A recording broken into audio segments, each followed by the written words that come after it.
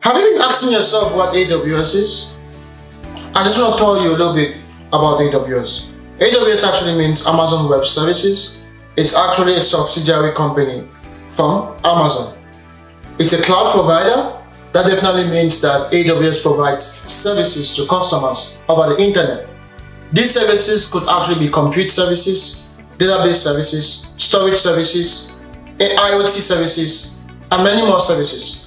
AWS is considered to be one of the largest cloud providers based on its number of services as well as the number of regions that it has across all continents around the world.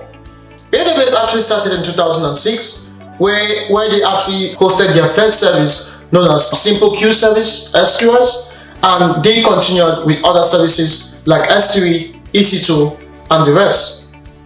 Do you want to learn AWS? Because right now, there is a high need for cloud engineers. Cloud engineers are actually people who develop the cloud infrastructure and they pay attention to the 6 pillars of the well-architected framework. That is security, that is cost optimization, reliability, operational excellence, as well as sustainability. Cloud engineers make a lot of money helping customers move their applications to the cloud and helping customers modernize and manage their infrastructures in the cloud.